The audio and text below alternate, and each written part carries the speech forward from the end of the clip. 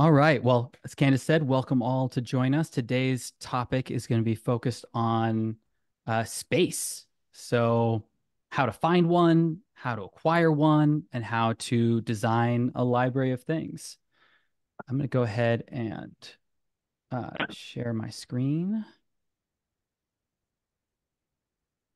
So I did it too late. It's gone.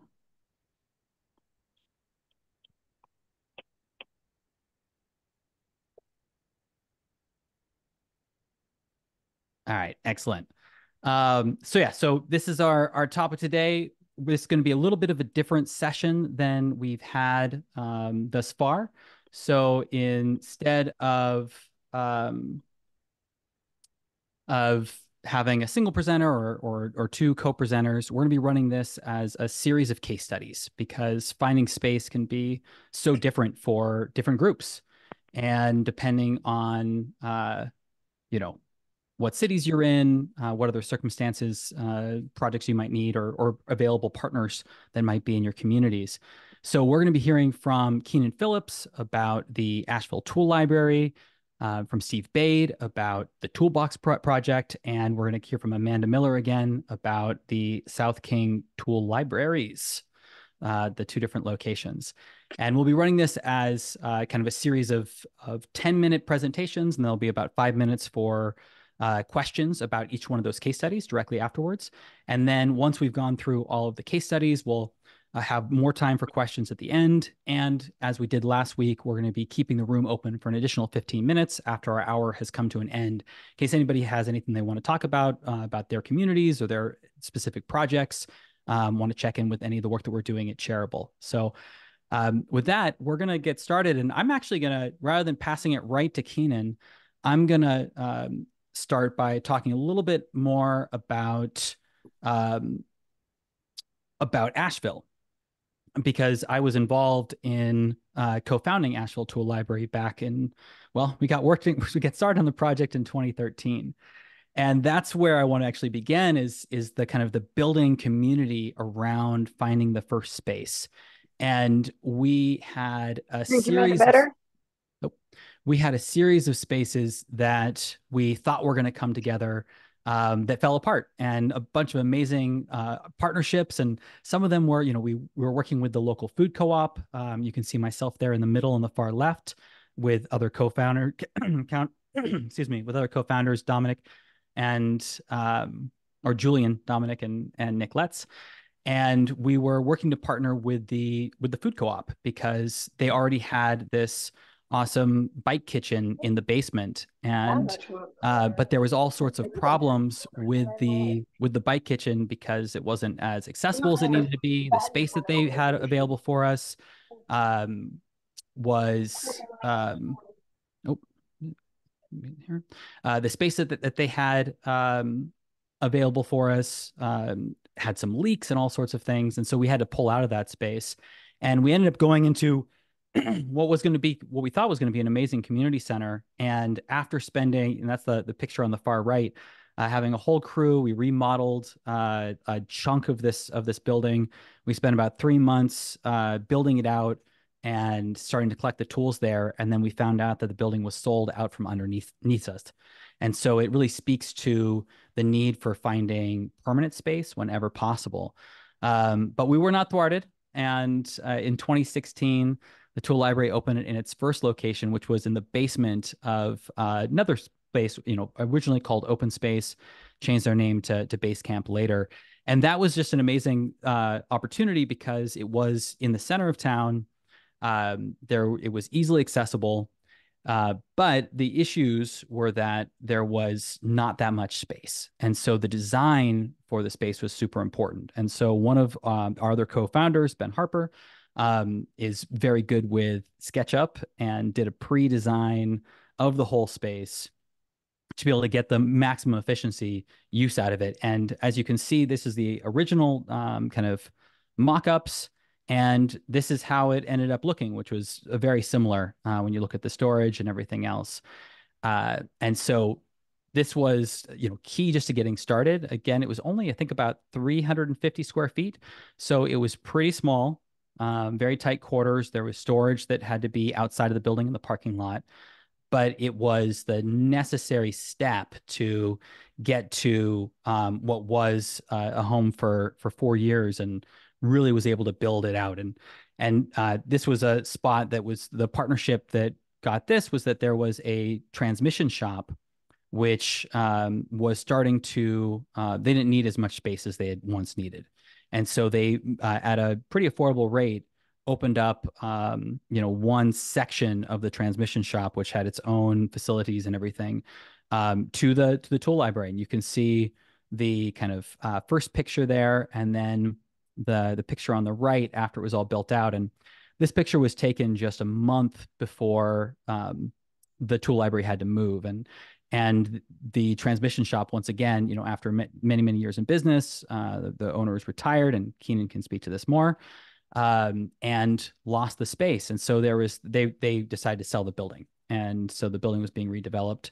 And that led to the finding of the new, hopefully permanent space. And for that, I'm going to hand it off to Keenan. Thanks so much, Tom. And just want to say thanks to you and Ben and Kira and so many people that were around in the early phases. I can't imagine how challenging that must have been. So I started getting involved with the Asheville Tool Library a little bit before COVID in the space that Tom was showing on the former slide. And yeah, we had a great time at that location. It was very close to town, so very accessible to people from all around at. And I think that really helped us established. When we left there, we had a little bit over 600 members. We're getting close to 900 now. But yeah, our we had a 3-year lease, and the owners of the building were retiring, getting out of it, and they said, it's been great, but the lease is over, and we don't want to renew it. And we had already been kind of feeling like we were maxing out that space and wanting to be able to do more, specifically programming, teaching classes and other kinds of things. So it was really a great thing. And we started searching. The board was kind of in flux at the time. There were only 3 of us on the board, and we all searched as hard as we could. I ended up teaching a workshop at a place called Smith Millworks, which is an old greenhouse complex where they do ornamentals. And I know other friends that have spaces that they're renting there. They've had really good experiences with that landlord, and he was very supportive of our mission and what we're excited about doing. So he was actually able to find some space within one of the warehouses they had there. So this is the warehouse. It's about 50 feet in the short dimension and 100 in the long dimension. The blank space over to the right is actually occupied by a woodworker and then a lawn maintenance company, which is pretty nice. The woodworker's not there much, and the lawn maintenance company, they come, they get their equipment in the morning, they load it up, they're gone all day, and then they unload in the evening. So there's about 15 minutes of noise each day. But basically, as far as designing this new space, we took the best parts of our design at our former space and kept them. So we had a set of shelving we called the 100 and 200 series, as well as the 300 and 400 shelves.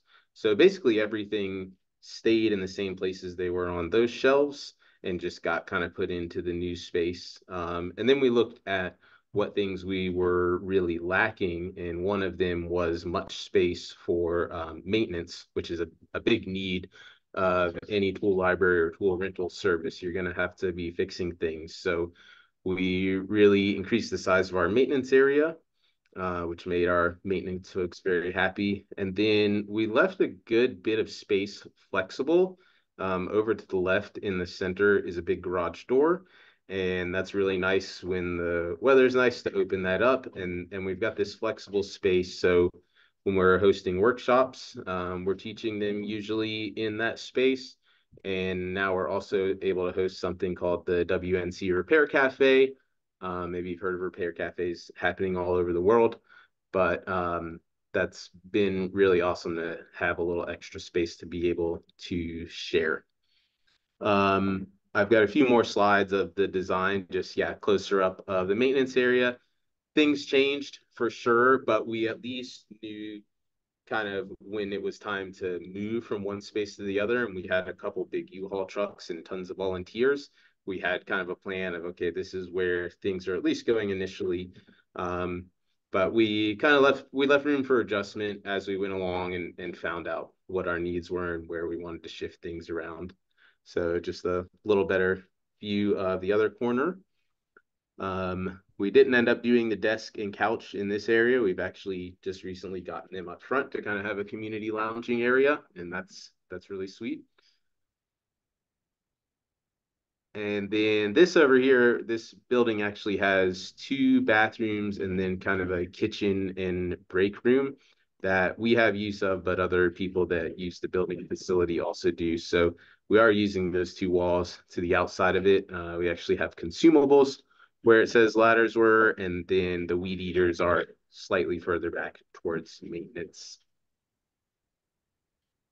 And somebody was asking, I saw pop up in the chat, how high these ceilings are. There, I think it's around 16 feet.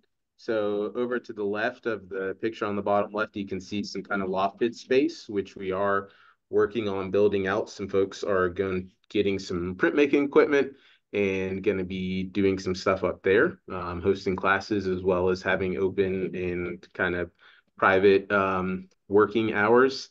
The picture on the bottom right, that is our, I believe that's the 100, no, that's the 300 and 400 shelf units. That's myself on the left and other board member Stephanie on the right. And then the top picture is those same shelves, just a little more filled out. We've got some racking overhead that an awesome volunteer built with some lighting.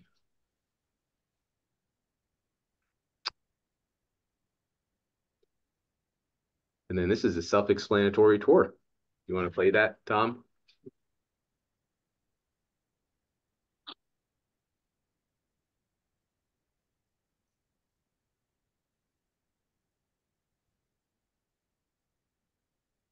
We have recently gotten an awesome volunteer who's been doing a great job with our social media stuff. So, we just did some filming recently. So follow along with us if you want to see more videos like this. I've got to reshare the screen, optimizing for sound and video.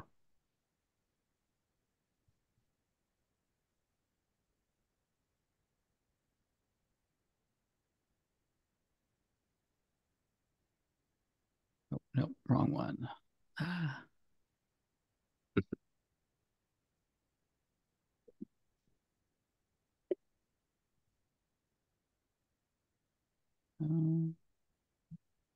All right, let's start this over. The Asheville Tool Library.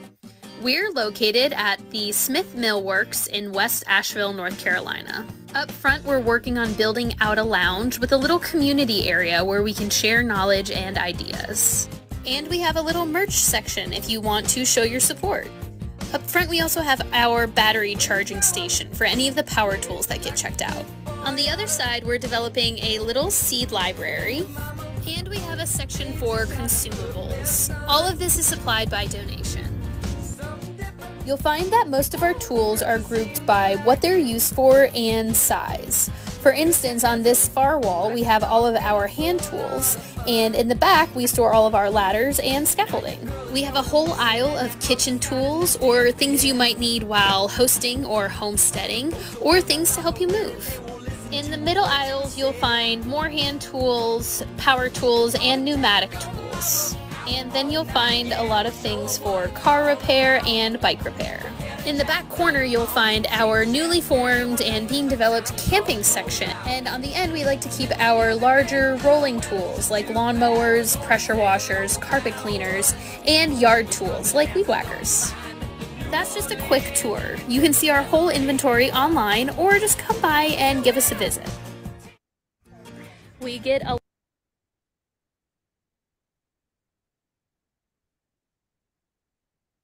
All right, so that's the view of the new space. Yeah, So and I would say just like a little, I don't know if it's a tip, but the landlord here I mentioned is really into our mission and what we're doing. I just found out at our board meeting this past Sunday evening that he's that loft space, he likes the idea of what we're wanting to do up there so much that he's going to offer it rent free for 6 months. We did have I think it was going to be $250 a month. But he loves what we're doing. He said you can trial it out and we can talk about extending that even. And then he's also got some greenhouse space that he's allowing us to extend into rent free to try out some other things. So that is really helping us with being able to try things out, expand and increase our offerings without taking on too much risk, having a really awesome and supportive landowner.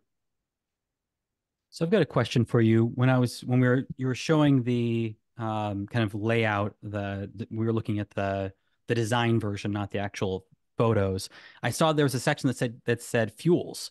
So do you rent or lend out fuel powered tools, chainsaws, anything else like that? And if so, I know a lot of tool libraries have chosen not to. Mm. Are there any things that you have to do from like a safety perspective and any additional kind of maintenance issues with offering tools like that? Absolutely. So yeah, we offer several fuel things, and fuel things can be tricky because some use just regular gasoline and have their own oil tank. Some are two-stroke machines where you mix in a little bit of oil with the gas, but there are different ratios. So that's probably the biggest reason we keep our own fuel cabinet, and we actually just provide fuel with those tools. It's easier to make sure that good gasoline in the proper mix is going to go into our tool and really reduces maintenance. We have had a few gasoline tools like a concrete Hello. saw that that one twice I think the engine was rebuilt because somebody put the wrong fuel in it and the piston rings blew up. So we finally converted to electric powered concrete saws. I don't know what it was with that one tool that was hard for people to get the fuel mix correct, but and then yeah, that we actually have a proper fuel cabinet. I think that is the National Fire Protection Agency is the one that gives guidelines on that. You can build them with simple plywood. They do give specifications. It has to be so thick and the doors have to close in a certain way and stuff. But pretty big liability. We've got probably 40 gallons of fuel at a time when our cabinet is totally full.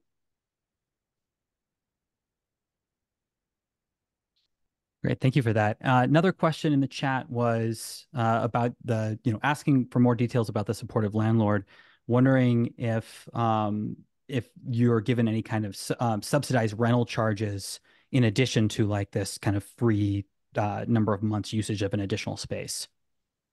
Um, I think the rent what I mean, we only found a few spaces that were even seemingly feasible in our search. And we didn't even get so far as getting like exact prices on those other ones. So I don't know, like comparing to the rest of the market, how good or not it is. Um, but we're paying, I want to say it's about $1 a square foot, um, which seems pretty reasonable for a smooth concrete pad in a fairly insulated building that's got a heating system and um, but the landlords before I would say were definitely giving us a great deal. They were getting offers of 4 to 5 times what we were paying in rent for that space and most importantly the location. Yeah. And just speaking of the location before we wrap up and pass it over to Steve, you move from being basically South Slope of Asheville, North Carolina, pretty centrally located, to being kind of towards the edge of West Mhm. Asheville, which there's a lot of stuff going on in West Asheville, but you're out towards the far side of it. Have you had any issues with accessibility for members with that move? And if so, how have you addressed that? Yeah, that was definitely one of the hardest parts of our move. At first, we were trying to stay close to where we were to make sure we were able to continue serving our membership. We use the My Turn program for tours in and out, and so we're actually really easily able to export a specific spreadsheet with just zip codes of all of our members, and then I've put that into Google. I think it's Google Earth Map, or I don't know, something Google Mappy thing, and look at where our concentrations of folks were. And we found that we were actually, while we were moving away from some people, we were moving closer to a lot more people, and not further from quite a few people. So that we felt pretty good about that. Great. All right. Well, we've got another question from Dagan, but I'm going to hold that until the end because some of these things might get addressed by other speakers, and then we'll come back to that question if we still have more time left and it's not otherwise addressed. So thank you, Keenan, very much for talking about Asheville. And I'm going to pass it over to Steve to talk about ToolBox. And Steve, you want to go ahead and share your screen? Are we seeing it? We are. Excellent. I'm here from ToolBox Project in Eugene, Oregon. We are a purpose-built freestanding building, which makes us perhaps a little unusual in the tool library land. We started at the beginning. I'm not a founder. I'm overlapped with the founder, second generation. Fall of 2013, Beth and Anya got the idea and got started on the 10,000 calls you make to get space. By the summer of 2014, we'd found a site, i.e. a location. And I want to talk a little bit about the location within the city. So we're given a timeline context, we're given a spatial context, 380,000 people in the metro area. We aim to serve all of those. Beth and Anya focused on the Friendly neighborhood and the Bethel neighborhood up north. Friendly's very active. Bethel is an underserved neighborhood. I think they probably did make a few thousand calls outside those ranges, but the tens and tens of thousands of calls, do you have space? Can you support us? We're focused on these two neighborhoods. So Friendly neighborhood itself is pretty dense. It qualifies as suburban on the census tract data, but a little on the denser side. So that's historical timeline, that's context in the city where we're at. The first phases for those first three-ish years were just about contacting people and making friends and all of that. And I think the important part about what we did, what they did back then, was actually, and there's some of the friends that we made. You won't Don't take notes, we'll get to them later. They started lending tools as soon as Pastor Mike at Friendly Street Church said, yeah, we can work something out. His idea originally was a pad that existed on the site, but the existence of a power line was going to interfere with popping up a shipping container or even building underneath it. So even while we were continuing to talk about how to do, what to do, where to do, Beth and Anya were at the church parking lot on Saturdays, every Saturday, graduated from the pickup truck and the card table to a Sprinter van and a card table, borrowing the Sprinter van. We did not buy it. And then transitioned over to looking at the space on site that was available. Now, the church gives this plot, clearly fairly not used, for one of these $1 a year in perpetuity leases. The energy around the build was incredible. That's when all those friends that we'd talked to about, we want to do this thing, say institutional partners like Lane County Waste Management and their waste reduction programs, or the city of Eugene, that's when they're, yeah, we're interested, we'll help you. That's when it got real. Okay, we're getting ready to build. Can you come through with that money that you described? And it actually happened. And we had a lot of good friends who were willing to donate labor or services or materials, some of them commercial operations like lumber yards, some of them trades operations like the concrete people, some of them construction people. But there were just neighbor volunteers on site every day of the 60 or so days worth of the build. And I think an interesting aspect of building it was that it created a community as much as talking about it created it, more than being in the church parking lot every Saturday was creating a community. All of that was effective. Everybody would come up and say, "What's going on?" We had early board members that were neighbors. We had a lot of member borrowers that just lived in the neighborhood and walked past. Um, this is where we're at today. It's a 440 square foot shed with about 100 square feet worth of covered patio there. Just this spring, we got a 110-foot auxiliary shed, a tough shed product. It was less expensive than I thought it would be, and they're pretty well built. So we're very pleased with that. And for the last 4 or 5 years, we've had 150 square feet or so of conditioned office space in the basement of the church. That's good for our cider presses off season. They like being in a little more temperate weather. That comes to us below market rate rent. One of our board members is a realtor, so some of us wished it could be cheaper, but his sense of the world was, this is reasonable, let's go for it. So after the original exciting community building stages of building this building, I'd say the energy dropped off a little bit. We still had a lot of work to do. We had to do a rain shed kind of garden for city code requirements. And of course, we had to build out the interior. And we found out early on that the patio got pretty dang hot on a Saturday morning. It faces east and the sun comes up and you start cooking. So we got the pergola, and ongoingly, we're adding electrical outlets even right now. So it's just like moving into your starter home or any kind of, accept what's acceptable and make it work for you. Um, oh, wrong arrow. So here's a picture of the rain garden, and you see the sprinter in the background. We're still out there lending tools. We haven't fully moved into this shed yet. Here's the pergola, and again, this was volunteer built. The woman in the ball cap and the blue T-shirt is a architect and contractor. She gave us the design and the build for free. She and Anya were friends in their graduate programs, and I think Anya said, we can pay you, and she said, I'll just do it for free. She was getting started on her firm and her career, and she was willing to do, a real life portfolio for us.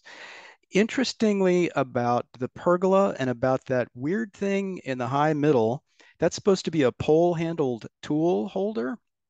It didn't work so great. Volunteers designed and built that and gave it to us. And we only finally got rid of that a couple of years ago. The pergola, the pitch on the roof could be a lot steeper. It does not shed rain well. And it's built away from the shed itself. So there's rain coming down all the way around it. So interesting gotcha with free anything, right? What kind of stuff does it come with? And I don't mean to look at the teeth on that gift horse, but whoops, we're living with it. Um, so this is what we look like pretty much now, very standard, not imagining spending a ton of time talking about this because I think it looks like a lot of y'all's um, ideas and a lot of y'all's existing tool libraries. The middle shot in there is the new version of dealing with pole handled tools after we got rid of that weird cart. So they're just hanging from those cleats in the wall, and there's a top pretty long one, and we've got bungees around some of the tools, and then the bays in the framing are storage for some of the other stuff. And those all have locations. You see the drawer numbers, 19, 20, 21, et cetera.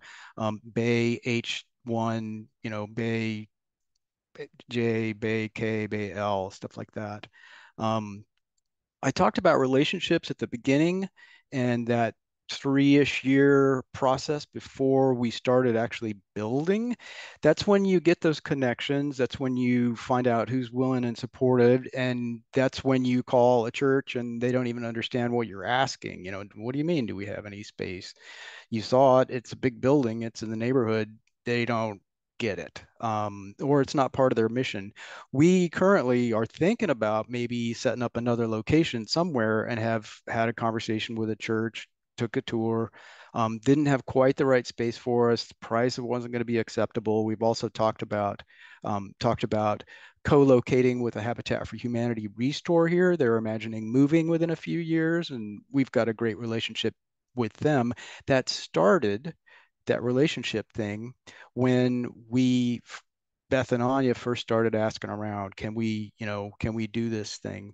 Some of those conversations were just about money, and the city promised money, and the county promised money, and we had access to that money, the liquidity of the money. We had access to that money based on the relationships, based on the trust that had built, and the commitment that we had shown, actually being there every Saturday, lending tools, developing a community around this thing.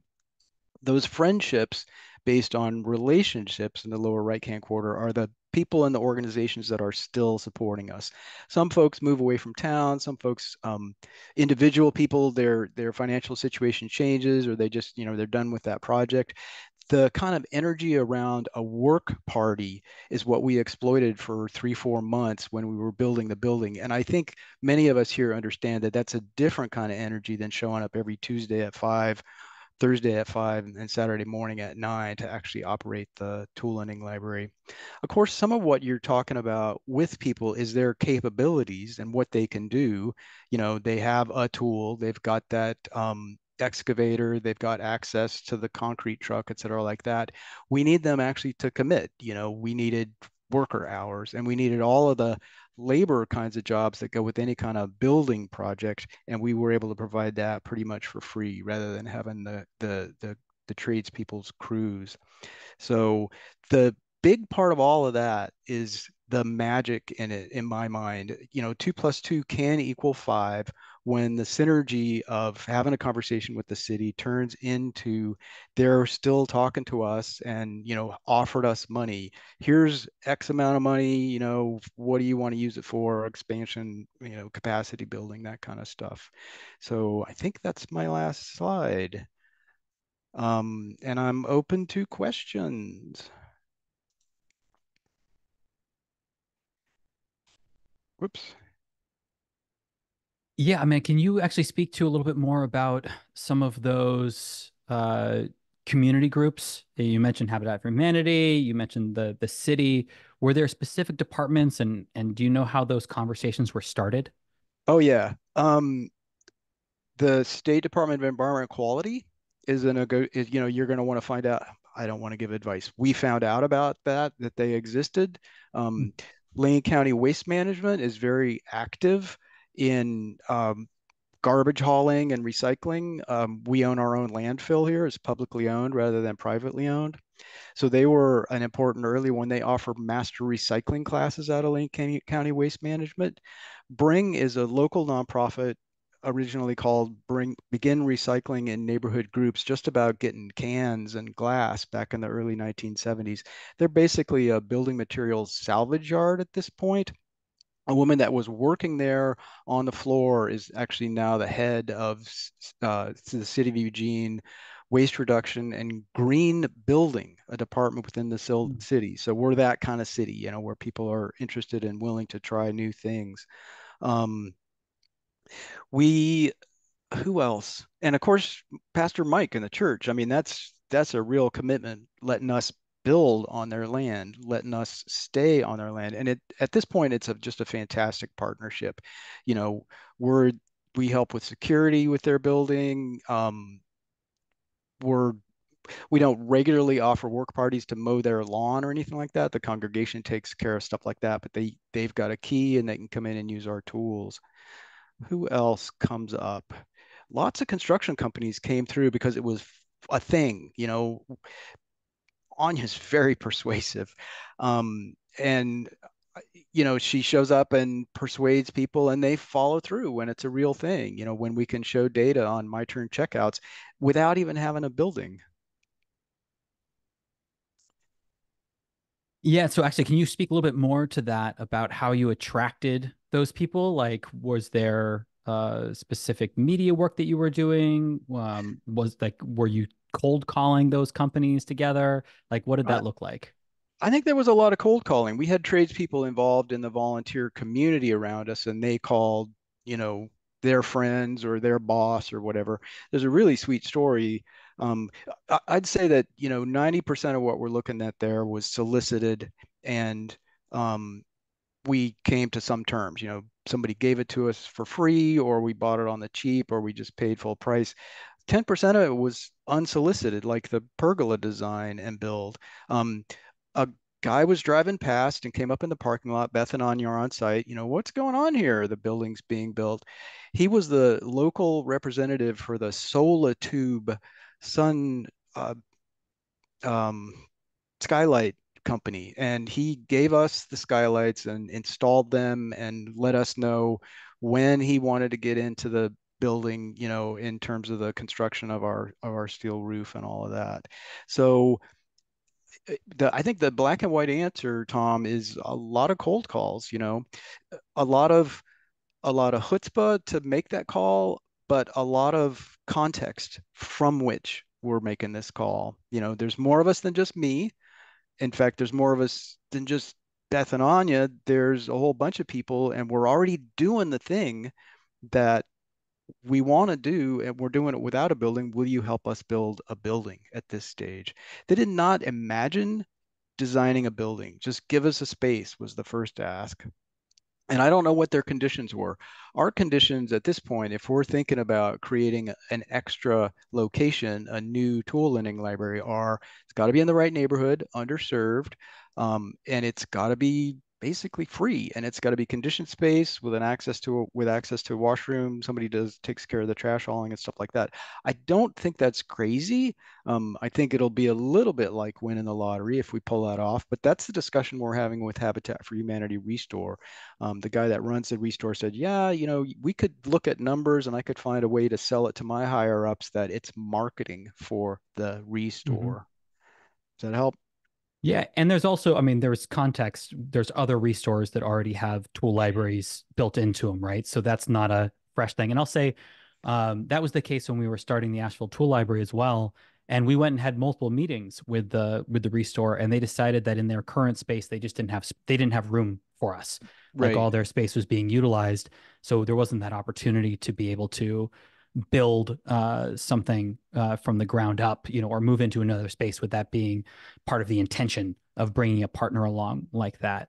Right, but they're Um, your friends now. We yep. got a board member from the Habitat organization, um, and from the city, and a woman that was consulting for the city, so not a full-on employee. But our early board, the first four people included heavy hitters.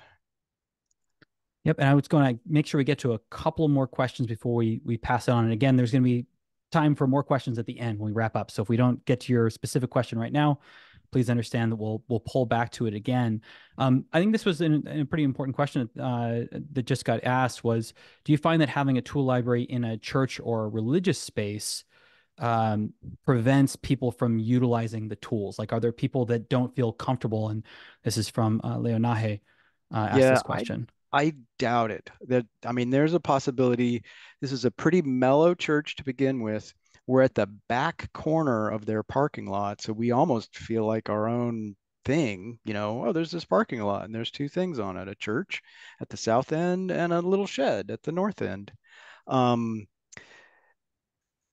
yeah, I mean, I get that, but and I haven't heard anybody say, "Well, I'm not coming to you because you're associated with those weirdos." I don't think that's a big deal here, and we wouldn't have partnered with a less welcoming, less community minded. It wouldn't have come together. Mhm. This Uh, is the church that gives away free root beer floats at the neighborhood picnic every July. So they're pretty outgoing. and then one last question, and Teddy, we'll get to your question after we hear from Amanda. But this is Claire's question asking that before the shed was built and you had the tools in the van, how did you store the van or tools outside of the van, and when they were on the road or not in use, basically when they weren't on the Ah, road? that's a great Um, question. yeah. We were borrowing the Sprinter, so I'm pretty sure they were getting taken out of the van and dropped in the garage, and the contractor's tools were getting loaded back in. Some of the magic is, Beth was married to a contractor, and he, gave her services at cost. But you look around, I mean, I look around at what's the magic that we have now, you know, who's got magic and how can we use it? We're off grid. We depend on that photovoltaic solar system. Our guy, Solar Dave, takes care of it for us for free. He also does the solar systems for community supported shelters, one of these little micro hut, tiny home, homeless support systems. You know, there's folks that have skills and want to share. And back to the idea of the van, it's daunting, but if it's part of the process, oh, we're gonna, you know, it's better than the pickup truck and the weird little trailer. And it's not as good as having a building, but we're getting there to having the building. I can imagine an operation fading if you really were dependent on something that was as difficult as that. And I also want to say that we're going to be doing a session on May 7th, I believe, which is going to be all about going mobile and so we'll have somebody from the Share Shed, which is a tool library truck that drives around throughout the county to multiple locations. And we'll also be learning about people that are doing self-managed shipping containers and kiosks, and so different ways of being able to get out in the community without having kind of a dedicated permanent space. So that'll be coming up on May 7th at this same time. All right, Steve, thank you so much. We're going to move on to hearing from Amanda, and I'm going to go ahead and share my screen and run the slides for that presentation again. Thank you, Tom. Thank you guys. Thanks, Steve and Keenan, everybody that's done so much so far. And hi, it's me again. I'm that lady that does things, the South King Tool Library. So my name is Amanda Miller. I'm the executive director of the South King Tool Libraries now. We're working on how to phrase all of these things, but for all terms and purposes for today, I thought it was interesting to at least subtitle it as, you know, shipping containers and a salon, because those are the spaces that we occupy now. But go ahead to the next slide, Tom. I wanted to start, took a page from Steve there and wanted to give some context. So on the right-hand screen here, I actually made this for our local our groups of tool libraries here. This is the Pacific Northwest region, just from Tacoma to Shoreline. And this is obviously a big concentration of tool libraries, I think at least, for the region. But if you don't know much about this area, yeah, that's totally fine. Everyone knows Seattle for the most part, but there's a lot of folks that work and do a lot to support the infrastructure of the two kind of big hubs, metropolitan hubs of Bellevue and Seattle, and then Tacoma being another one. And so I just threw this map on and put a little bit of a circle, which is just vagaries. But I wanted to show a little bit of why we decided to open a tool library down this direction. So I moved to Seattle sight unseen because I thought it would be cool, and lived in West Seattle for a little bit, but I was a little too intimidated to ever use the West Seattle Tool Library, to be quite honest. But I moved to Federal Way to start my family and put some roots down. So, but I wanted to show the map on the left hand here because it's pretty diverse community, and I don't know if there's a map that exists that could really indicate that, but our area here has refugees to every socioeconomic class to over 115 languages spoken in our public schools. And then a lot of the service industry folks that work and go into Seattle actually live down in South Seattle. So I wanted to show the concentration. A lot of the tool libraries that are in the region do focus on the neighborhoods and the communities that are in Seattle, which is great and needed. But we decided we really needed to do something for the folks in South King County. So next slide. Very cool. Oh, back one. Yay. So, I mean, This could be a very long session. I will shorten it for you guys. Around 2014, actually, the idea was brought to one of my friends who I give her credit for being the founder of the tool library. And they said, someone suggested to her, she started Tool Library in Federal Way. They said, yeah, 6 months, $10,000. That should be about how much it could cost to start a tool library, which I don't know, but I would laugh at that, even not knowing what I know now. So, needless to say, 2016 is when I actually got involved with the tool library, and all we really had at that point was what you see on the left-hand side, which is a really lovely architectural rendering. And then what you see on the right-hand side is about 2019, I would say. Or no, that would actually be after 2020. So um, it took us a lot of time to really get to this point. We lost, just like Asheville, lost the first site we were looking at. We landed on building a building because of our research, probably talking to a lot of you guys about how it's really difficult to move, and finding secure location was a big challenge for um, all of the tool libraries we talked to. And I mean secure not just in safety and security's sake, but also just rent and permanent, or how to foster those relationships, just like you guys are asking us now. So we landed on this space, which is very unique. Let's go to the next slide. Next slide. You guys can keep that image in your head. Yeah, so this space was our second pitched location. The relationships varied from senior center was where we were initially going to be.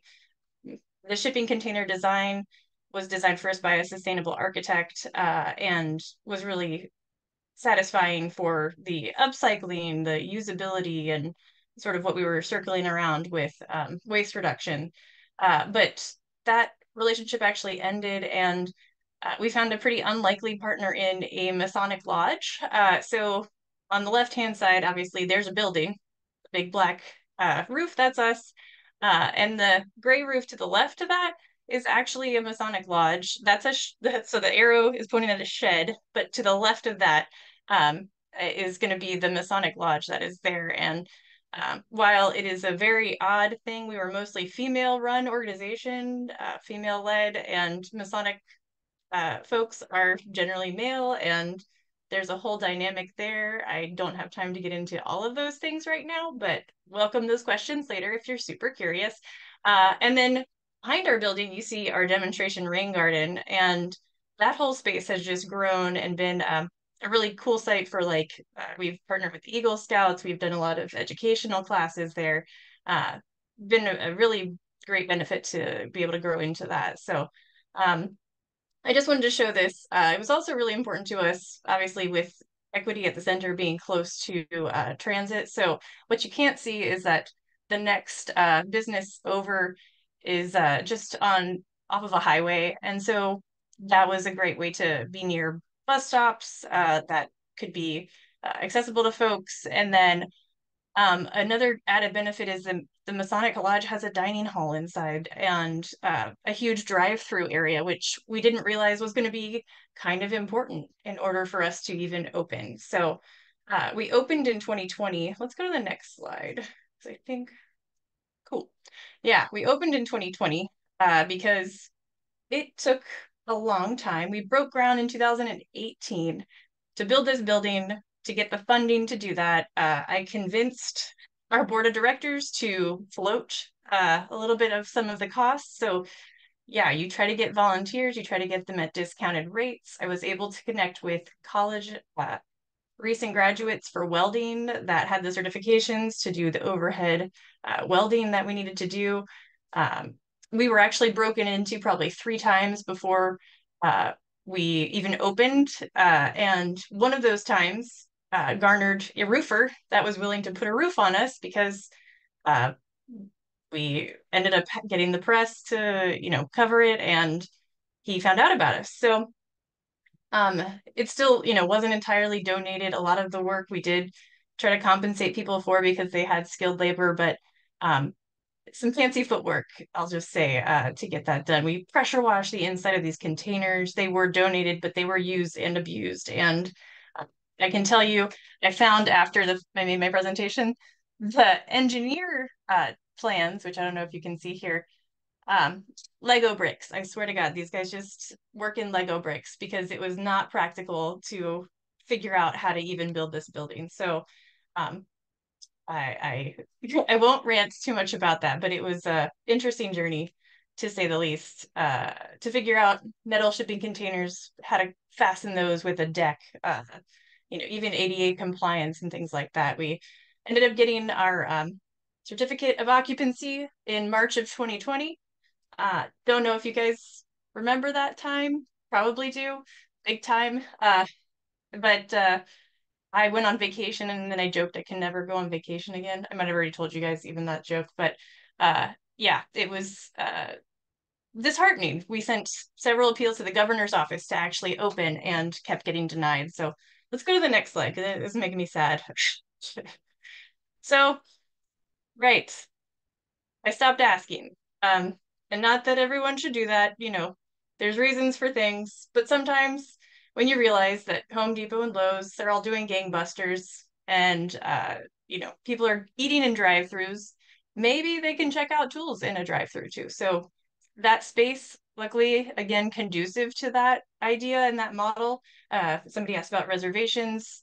We actually ended up doing a very much manual reservation system, getting things in inventory. And then we just kept at it, really. I think almost all of these pictures were between the years 2020 and 2021.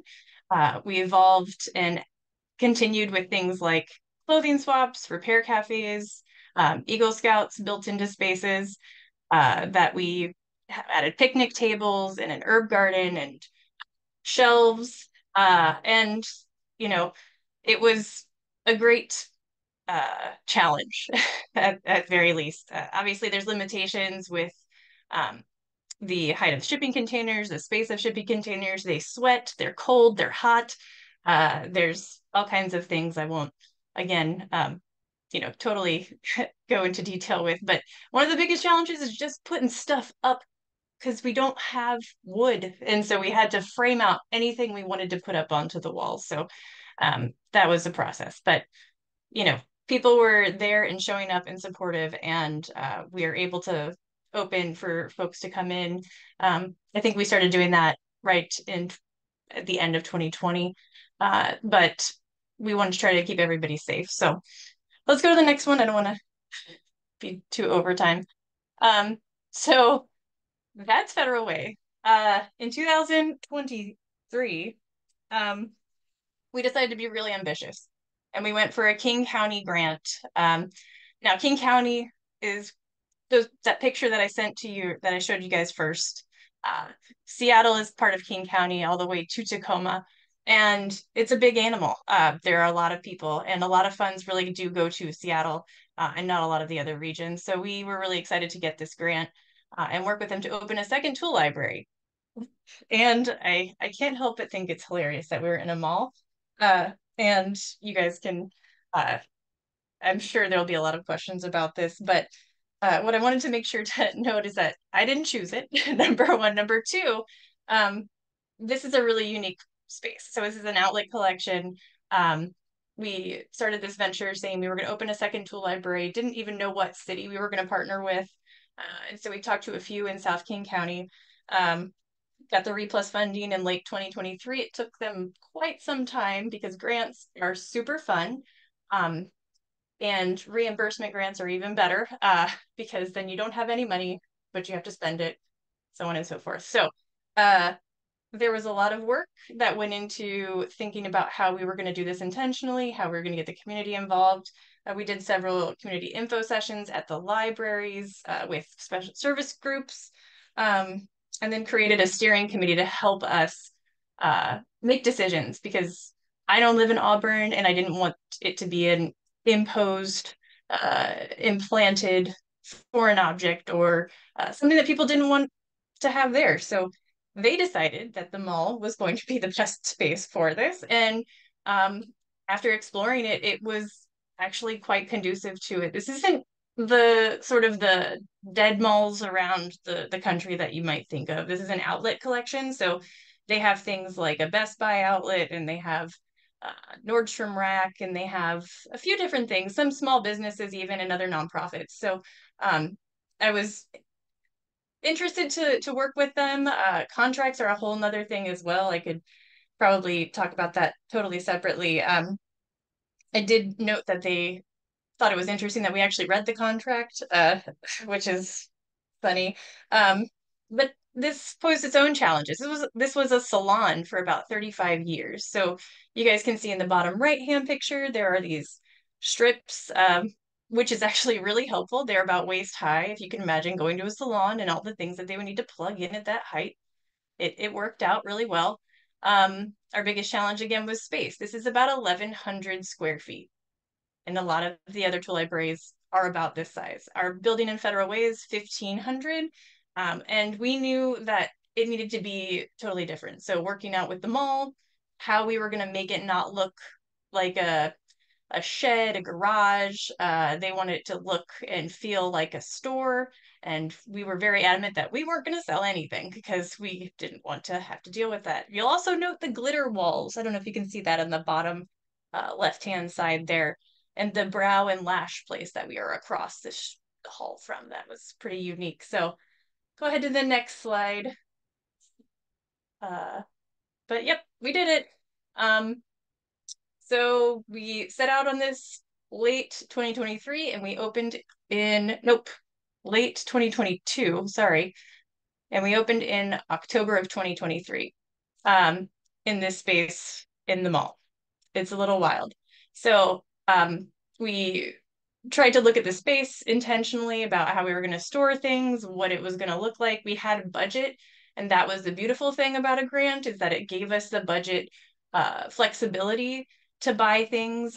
In my previous life, I was a hazmat specialist, and I didn't want to, I don't do gas, or we don't do anything gas powered at either location, but batteries in and of itself are pretty dangerous things to have to deal with. So yeah, it was fascinating to be able to actually buy like a nice battery container from Uline and other storage solutions that we were able to use in the space.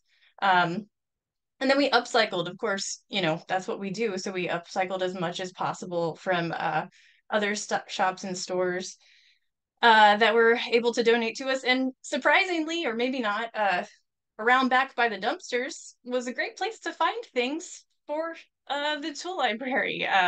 In a mall, you have stores moving in and out, and a lot of waste, and it was pretty fascinating. So you can see we tried to just convey our message and utilize our space as much as possible. This mall boasts something like 6 million visitors annually. And so we knew we needed to have a lot of good signage in the front, a lot of things like tightened down so people could see how it would work. And then, right, just let the natural essence of what it was to be a mall kind of make its way. So let's go to the next slide. I think that was a lot of information. So I just, had to put this picture on the left to show we are next to Hot Topic.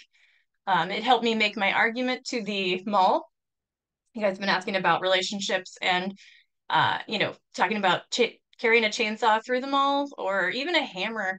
And I could look at Hot Topic and say, have you seen those shoes? I mean, I could smash a window with those if I wanted to.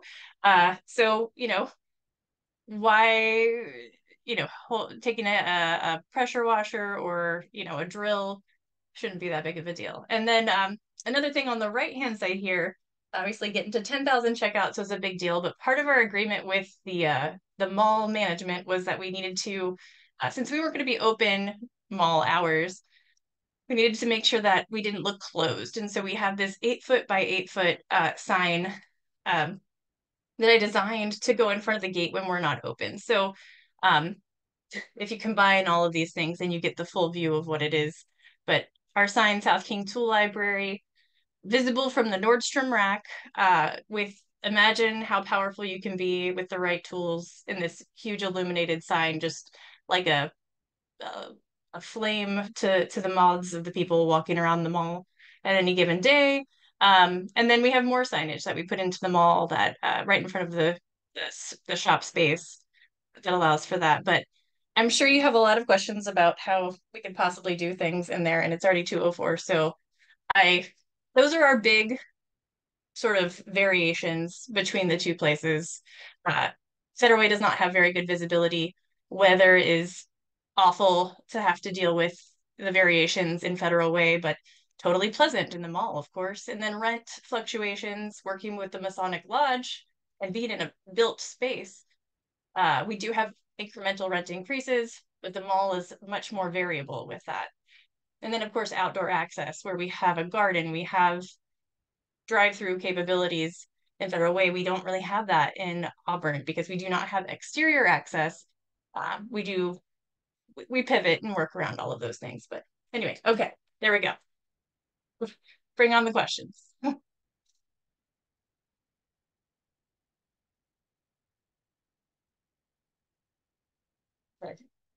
Tom, do you want me to just go through? You're muted, babe. Thank you. Can you speak more to the experiences of working out of multiple locations? So this is coming from Margot Kelly, who is in Australia, interning with a library that has a home base in a shed and is working on transitioning to having separate workshop space across the street in partnership with a community college. So any tips and tricks for facilitating this work between the locations, especially with limited number of active volunteers? Yeah, I mean, we took kind of a hardline approach to making sure we didn't. Our policy right now is that if you borrow it from one location, it has to be returned to that same location. We try not to do transfers in between.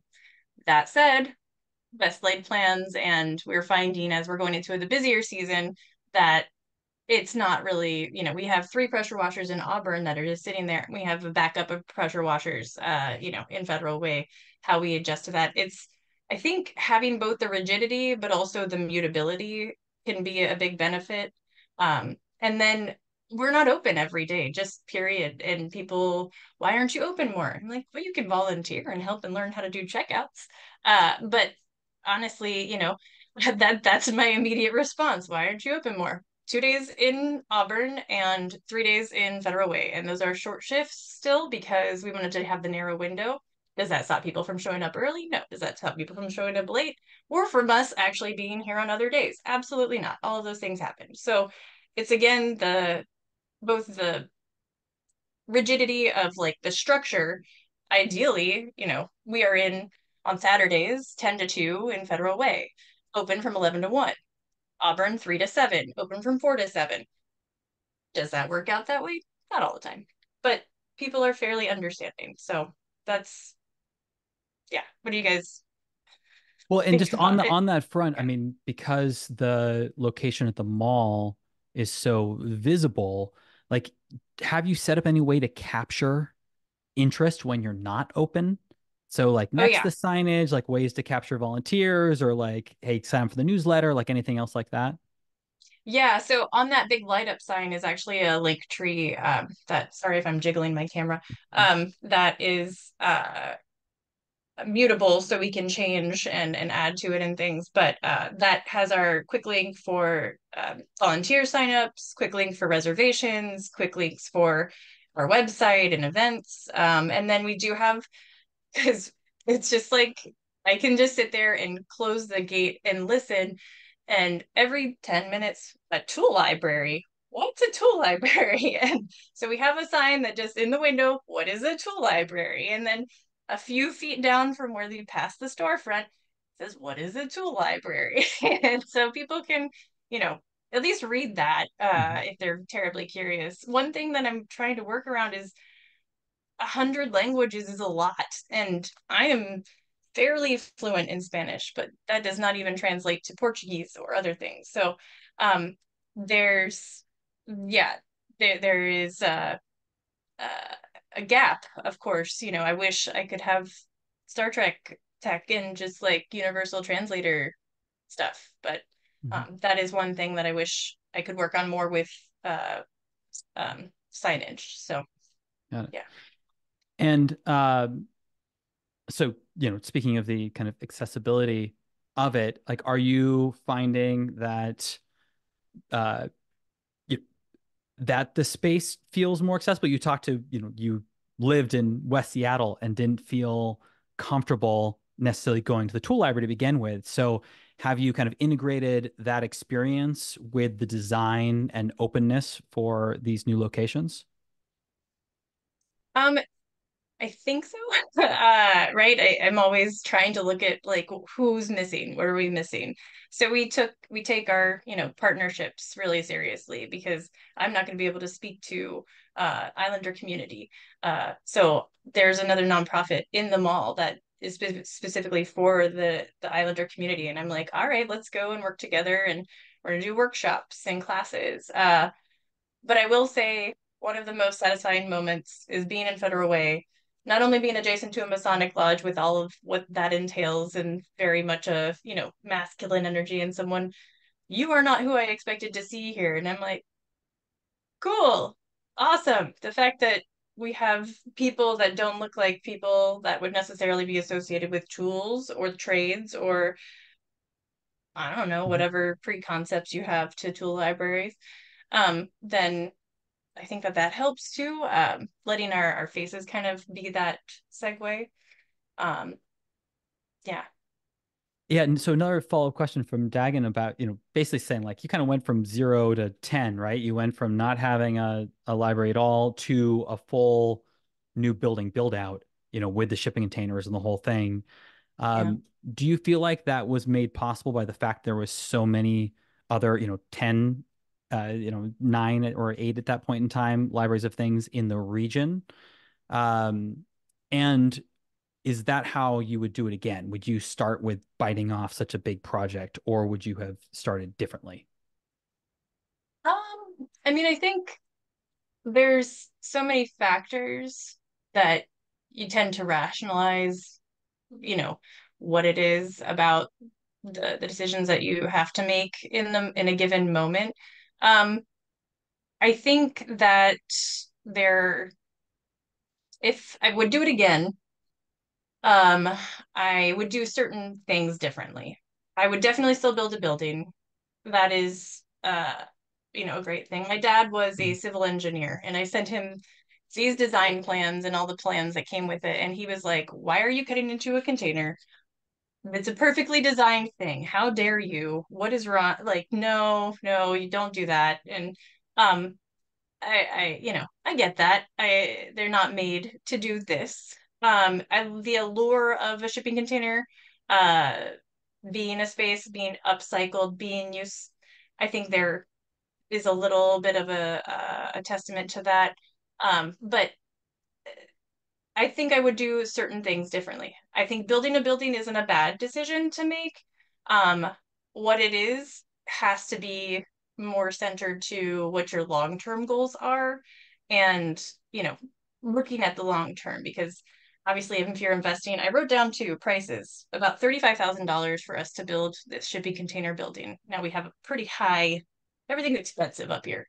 But it was about $100,000 for us to open Auburn and that's without staff allocations, without a lot of that. And that's because of the short time frame too. So um, there's a sort of my approach to a lot of this has been if it was easy, it would have been done before.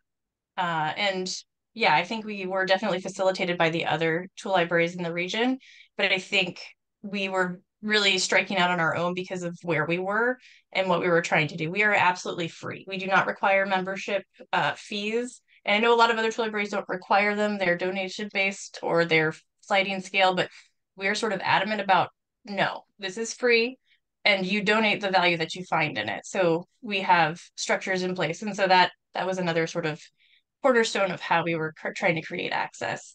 And I think I was going to make another point and I already forgot what that was, but yeah, lots of hindsight is 2020 and timelines, but right, it's better to at least try, iterate, see what you're going to come up with versus waiting for the perfect circumstances because that's never going to happen. Yeah. And, what the best you can do for what you guys need to do right now could definitely be different in a year or two. And I couldn't have predicted a pandemic, right?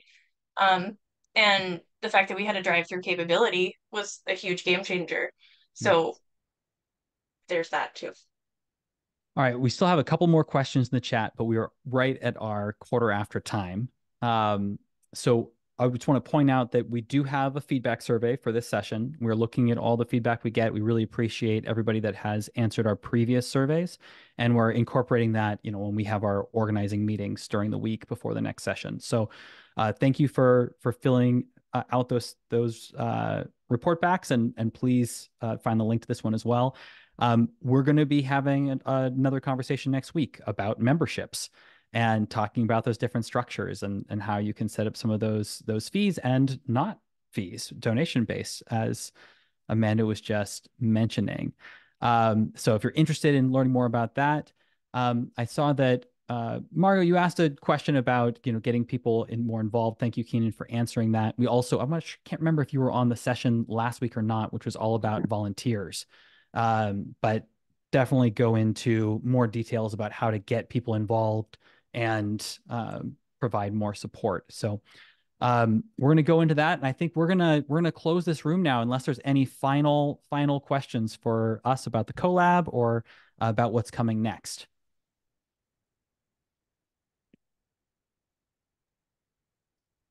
Will you send the link again to the Canvas so we can answer questions if people have more questions? Yes. Can you and thank you very much for making that point. So definitely continue this conversation on Canvas, as we think about, what it takes to find a space, the time it takes to develop these. We heard from ToolBox about the 3+ years, right, before building a space. And in Asheville, we had the same situation. And it's important not to get down on the project. And as we talked about in Asheville and in all of these, those that are the initial kind of initiators of these projects aren't always going to be the ones that see them through, right? So you can build momentum over time. You can bring more people into the project, and at the different stages, different people step up to move that thing forward. And I haven't been involved in the Asheville Tool Library since right before it opened, but spent 3 years building the first set of volunteers, building goodwill, raising money, and finding what ended up becoming the first space, right? And passed it on, and people have taken it, and it's grown, beyond what my dreams were at that point in time. So stay with it, and take your time to find the right space. All right. Thank you all, and we'll see you next week. And we'll be sending out again that link to everybody that's signed up for Canvas, so you can make sure you can get into the conversation.